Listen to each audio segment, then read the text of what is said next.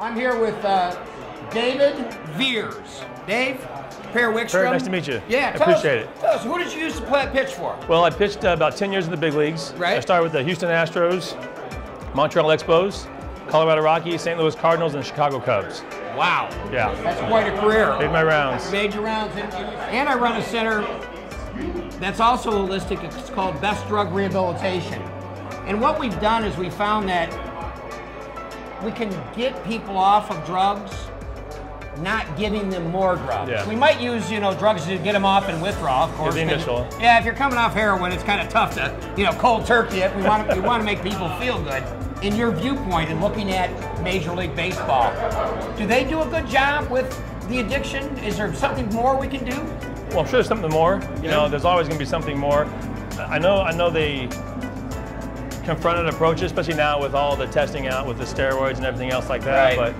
But there's always more that can be done because I think the hardest thing is people just realizing that there is a problem. Because it's a pretty common occurrence. Like I said, you're playing through pain. You're playing through, I have a bad game, depression. You're playing through those things that you don't know how to necessarily fix on your own, I guess. One thing that alcohol never did for me, it never helped me in my relationships with my wife. It never helped me in my relationships with fellow guys, because once I drank, I got tough. Yeah. And it never really promoted anything good in my life. And did you live by that kind of? That reason and personal reasons. Right. I didn't want to put myself in those situations. Been happily married for 23 years, and congratulations. I'm human like anybody else. Yeah. I don't want to get in those situations where I can't control what I do and have a say of what goes on in my life, and but obviously it's out there. Right. And like I said, I think it's teaching those kids. Don't even start. Why juice somebody up? Or why get them up on, some Zoloft or something like that? When a problem is a problem until you confront it. Yeah. If you had any words to help me with the kids, what would it be?